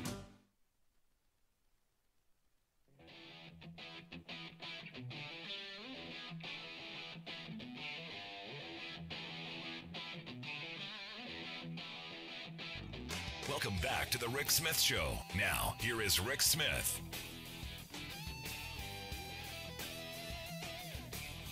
So some good news. Something interesting to do for a change. On Thursday, February 24th, there will be a private screening of the movie 9 to 5. You know, the classic with Lily Tomlin and Dolly Parton and all of Jane Fonda and all of those. Remember that? Private screening, private virtual screening. And I guess you get to watch it with Jane Fonda and Lily Tomlin. There'll be a discussion afterwards. Evidently limited tickets. And we will get links out on social media on how you can get that. So you got to follow us on Twitter at Rick Smith Show at Rick Smith Show or on Facebook or one of the other places where you grab our stuff in order to get it. We'll get links out. But here to share some thoughts on, well, the big event, how you can participate, why we're doing this, and, well, what the hope out of the other side is. I've asked Saru Jayaraman to come talk with us. She is the chief cook and bottle washer there at One Fair Wage. Saru, thanks for taking time for us. Thanks for having me. So tell me about this big event. What's this for? Why are we doing it? Tell me why. Well, it's really exciting. We're in a moment of just historic worker, I think, uprising and revolt. A million workers have left the restaurant industry, and millions more say they're leaving. 80% say the only thing that would make them come back to work in restaurants is a full livable wage with tips on top. And in that moment of historic worker revolt, we are moving bills and ballot measures in a number of states around the country to raise wages and end sub-minimum wages for tipped workers, which is still $2.13 at the federal level. And in particular, we've got it moving on the ballot in November in Michigan, where the wage is still $3.67, but we do know that putting it on the ballot will motivate hundreds of thousands of working people to go to the ballot this November to vote themselves a raise, which is important because Michigan has a really critical election. The governor and AG are up for re-election, and that has implications for the presidential election in Michigan in 2024. And so we've been working with Jane Fonda and Lily Tomlin on these issues for many years. And of course, they've been working on these issues for over 40 years since they made the movie 9 to 5. And so we decided to put on this fun event where they could show us the movie, talk to us about, share stories of how it was made, why they made the movie, and share stories of putting the movie together and the aftermath, and then talk about how these issues that were uplifted in the movie for working women still persist today. Sexual harassment, long hours, low wages, still persist today. And so we'll be talking a lot about the movie 9 to 5, and then talking about how it relates to issues of working women all over the country, and in particular in Michigan, where we've got this really exciting measure that we're putting on the ballot. And I do want to say we're seeing Michigan as the kickoff to do this in dozens of states over the next few years. It's a really exciting moment. No, because it's something that's needed. So in this discussion, are we going to be moving towards activism to kind of like they did in the movie? Because I kind of like the idea that they tied Dabney Coleman up and all the things that they did. If we could do that, we could probably stop harassment in the workplace, I think. Absolutely. Jane was already in advance of the event sharing with me various stories about that image of tying up the boss. But she was also sharing that, in fact, that movie is one of the very few movies in history that actually led to the formation of a union of people who work, women who work in offices, that is still a part of SEIU today. And so the hope is that we're in a similar moment where these discussions, understanding what's happening for workers is going to lead to some real incredible change. And that's an important thing to remember, that there used to be office workers for all different crafts. In fact, just the other day I came across a waitress union in Detroit that, back, I think it was in the 40s, where, these waitresses said, nope, we're going on strike, and began the formation of a waitress union. And you go, why did that stop? Why did that go away? Why don't we have that today? Something I've advocated for many years. And I know it's a transient industry and all that stuff, but at the end of the day, I still go back to this idea that you got to have a voice in the job. You got to have some say, and you've got to have some power to make better conditions, wages, hours, all of that stuff for yourselves. And that would be the place where I think would be fabulous. But there once was a waitress union.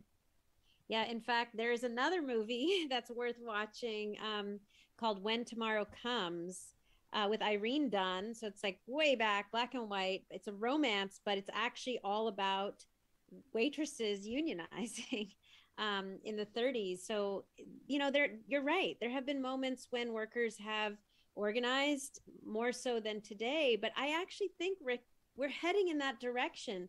We are in a moment where workers are rising up.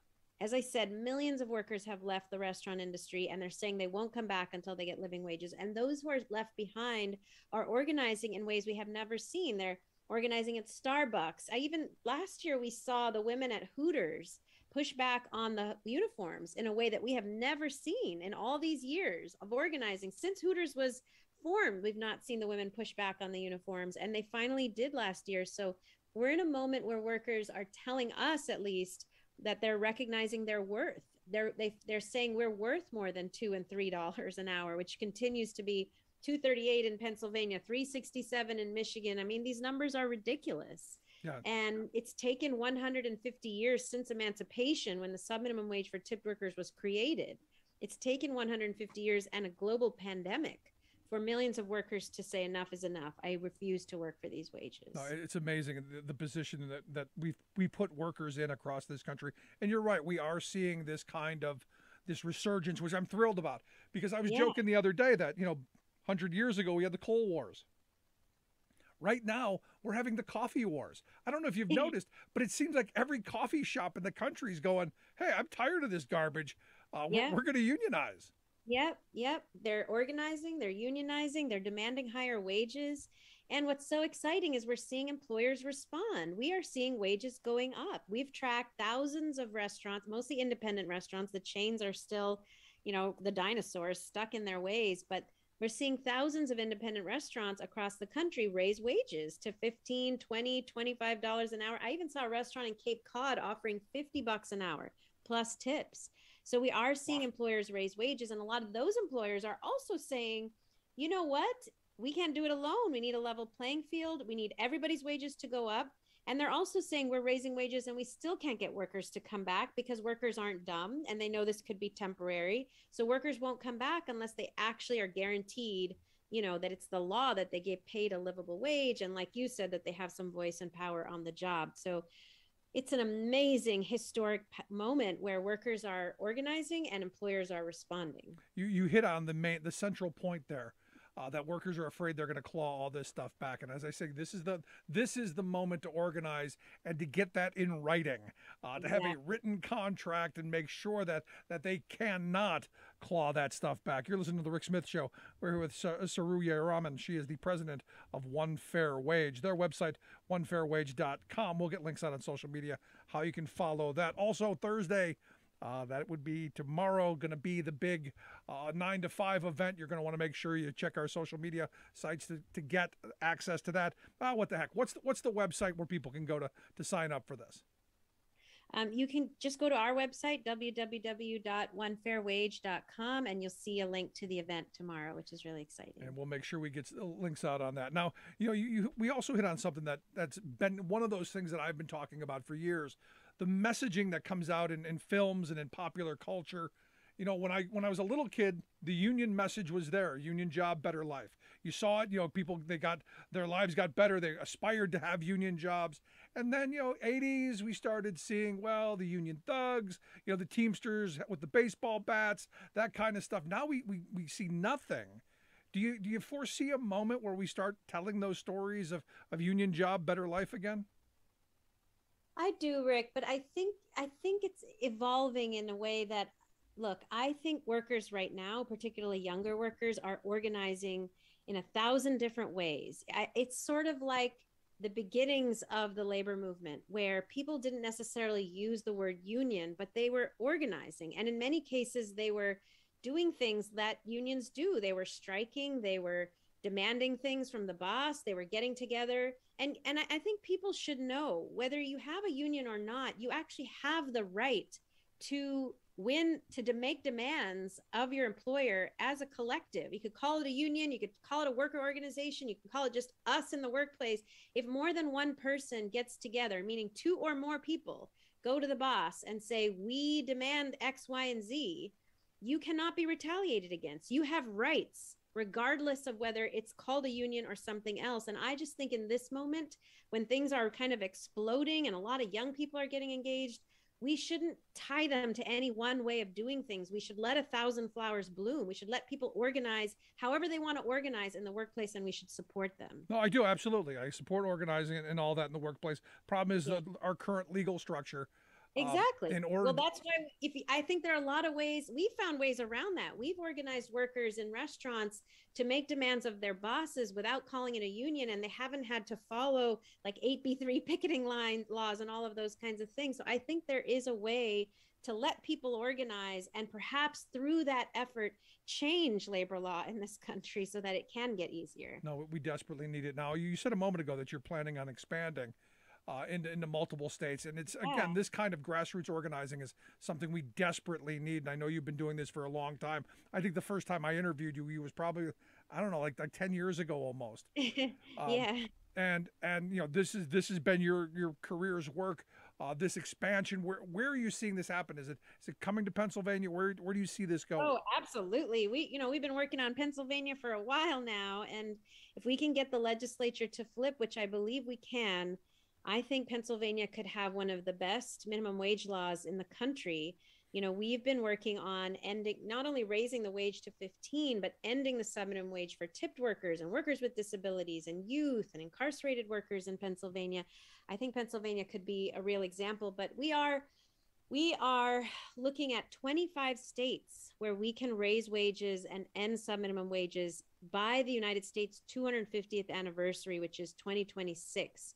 And we've decided to do this. We just made this announcement last Monday that we've decided to do this really following the lead of millions of workers who are rising up right now and saying, this is not a normal moment. This is not business as usual. We refuse to accept business as usual. And so if they're not accepting business as usual, we as the organizers and the advocates and the cheerleaders and supporters, we also have to think this is not business as usual. And so instead of the 4 or 5 states where we had been moving campaigns, we said, no, it's time to do this in 25 states. It's time to make sure that if Congress is not going to act, we do this in at least half the states, impacting more than half of all workers, low-wage workers in this country. So we decided, kind of in honor and in support of workers who are rising up all over, from Louisiana, they're walking away from $2 jobs, to all over the country. In honor of that, we're expanding our work, and we are committed to get this done, at least $15 an hour for at least half the country or more in the next 4 years. Now, Saru, I've had a conversation with numerous waitresses over the years, and again recently, where I had one say, no, we can't raise the minimum wage, or we're going to have all these horrible things are going to happen. Places are going to lay people off. They'll go to automation. You'll have self-service stuff. I'm sure you have heard all of them and then some. Yeah. Allay some of the fears out there that, it's not Armageddon to ask for a decent wage. It's not the end of humanity if you want to have some dignity and respect in your paycheck. Please, allay some of those fears. Well, listen, there have always been 7 states that required all restaurants and all employers in those states to pay a full minimum wage with tips on top. That's California, Oregon, Washington, Nevada, Minnesota, Montana, and Alaska. So not all blue states, not all high wealth or urban states, a real mix of states. In these 7 states, we find paying people a full livable wage with tips on top has resulted in actually the restaurant industry growing faster than Pennsylvania and the 43 states with the sub-minimum wage for tipped workers. We have found in those states job growth is higher. We have found tipping averages are higher. We have found small business restaurants grow faster. Even Denny's was caught red-handed last year by Newsweek. David Sirota, a great journalist, wrote in Newsweek, they caught them when they were telling Congress, the National Restaurant Association, we can't pay 15 and a full minimum wage for tipped workers, we'll go out of business. In that same moment, the CFO of Denny's was telling shareholders actually paying 15 and one fair wage has resulted in Denny's growing faster in California than any state in the U.S. because consumer spending is higher in California. That's why tipping is higher. That's why the restaurant industry is growing faster. It's because consumer spending has been higher and frankly more stable in those states than the 43 states during the pandemic. Those states lost fewer restaurants during the pandemic than Pennsylvania and the rest of the country. So we already know it can work. You don't have to go out of the country. You can see states in the US that are already doing it. And even you can see neighboring states. Look, if you're in Pennsylvania, New York State has a $15 minimum wage and it's $10 for servers. We still don't think that's enough. It should be $15, but if it's $10 in New York and $2.83 in Pennsylvania, And frankly, we've looked at border counties between New York and Pennsylvania, and all the restaurants on the New York side are doing better. With a $10 wage compared to $2.83 in Pennsylvania, what does that say to you? It means that, again, when people are paid more, what do? They go, they spend it, they eat out, they take their families to eat out. We all are worried about inflation. Well, what's going to happen when there's inflation and then there's millions of workers whose wages have not gone up? Where's the consumption going to happen? It's not. And so point, people need the ability to consume. People need the ability to spend, and they need, frankly, the ability to survive. And that's why they're leaving the industry. So raising wages does create stability, does increase consumption, does help the GDP, and it allows workers to stay in an industry that they frankly love. But here's the thing. I was told that the states with the lower wages would have more job growth. People would come here. So all of the businesses, those restaurants in New York would come here to Pennsylvania to pay the cheaper wage. Because Pennsylvania has the lowest minimum wage of any of its border states. We're even pulling West Virginia down. How bad is that? That's terrible. But it's not true. I'm sorry. Pennsylvania's restaurant industry is not growing as fast as its neighbor states. Even restaurants across the border from Pennsylvania are doing better than restaurants in Pennsylvania. And again, it's because when you're paid $2.83, you do not have the ability to take your family out to eat. And so consumption is lower. Yeah. Well, we've got a governor currently that would sign a minimum wage bill immediately. Tom Wolf is a good guy. I like him as governor. I fear what happens this November. But, at the end of it, if we can get the Republicans out of the General Assembly, get some folks in there, some pro-worker people in those places, we can do just that. I hope folks will check out the website, onefairwage.com. Sign up for the big virtual screening of 9 to 5 on February 24th. That is a Thursday. So you have an opportunity to interact with Lily Tomlin and Jane Fonda. It'll be a great event, highly suggested. Saru, thanks so much for the time. Appreciate the insight. Thank you so much. Fabulous stuff. Again, make sure you check out onefairwage.com so you can take a look at the work that they're doing. Also sign up for the big shindig. If you've missed any of the program, make sure you download the podcast at thericksmithshow.com. Take the program on the go. Quick break, right back. Stick around. You're listening to The Rick Smith Show.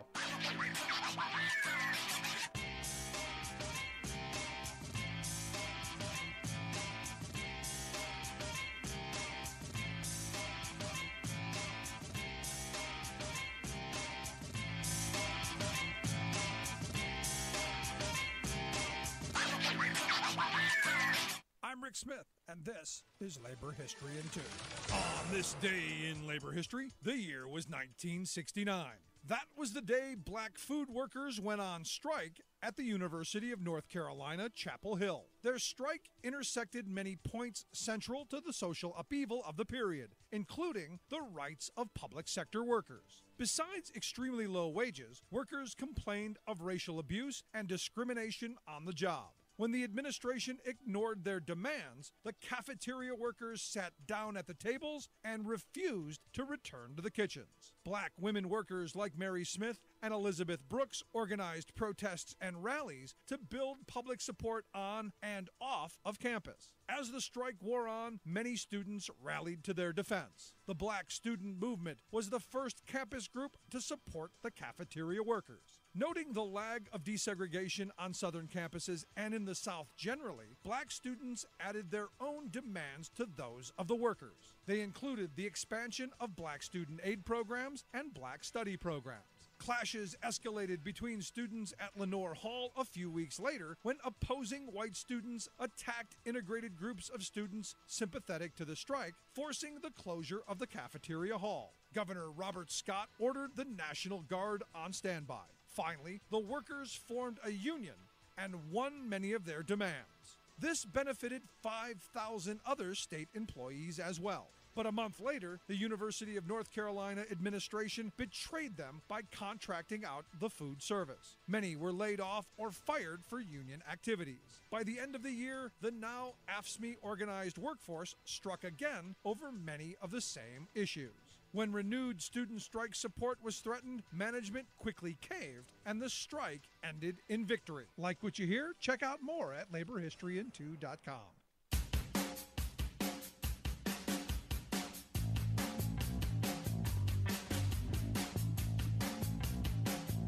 Welcome back to The Rick Smith Show. Check out the website, thericksmithshow.com. If you miss any of the program, anything, get the podcast. Never miss a second.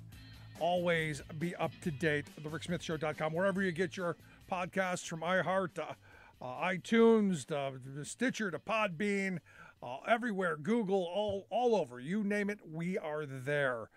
Bringing up the fact that, that popped into my head talking to Saru about the waitress union, the waiters and waitress union. 1937. In fact, in a couple of days was the anniversary, which is why it was in my head. February 27th, 1937. The organizer for the waiters and waitress union at 11 a.m. in the Woolworths 5 and Dime yelled, "Strike, girls, strike!" And every one of them immediately put down what they were doing, stopped, and stopped working and left out to the picket line. The customers sat there with empty cups going, "Hey, what about us?" The management was going, "Hey, whoa, whoa, whoa." Everything stopped. And look, this was a major moment in the American labor movement. This is early on.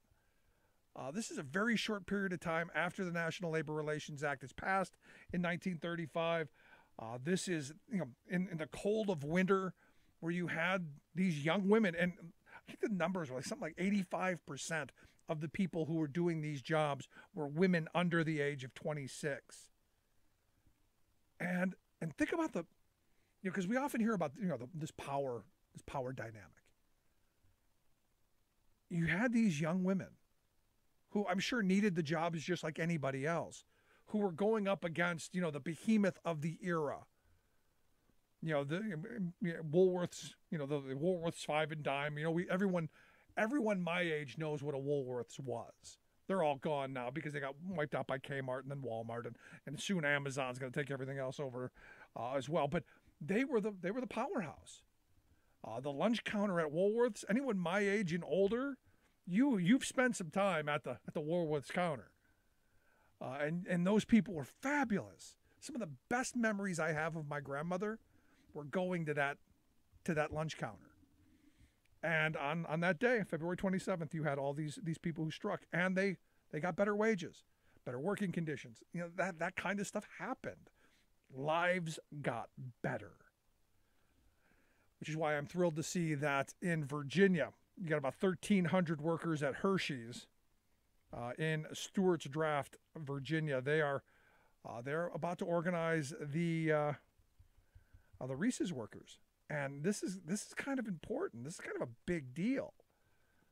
You've got Hershey kind of ran away to go south a little bit, and in Mexico they went.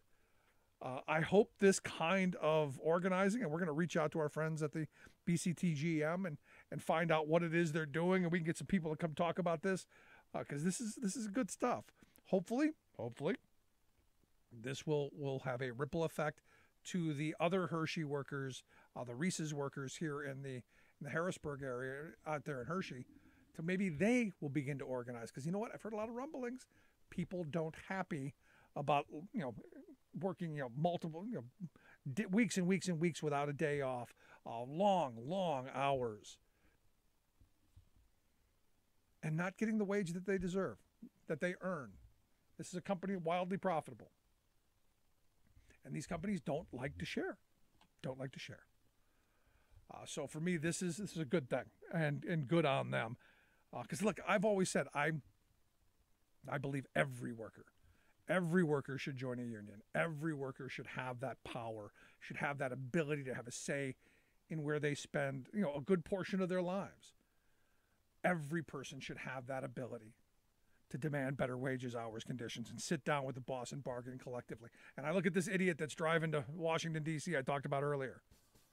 The workers I talked to that work for the company he was the birth lottery of, they aren't happy. They know they're getting screwed. They should organize. Just my view. Anyway, if you missed any of today's program, download the podcast at the website. Take the program on the go. You got something on your mind, email me, rick@thericksmithshow.com. Thanks so much for being here. We'll see you back here next time.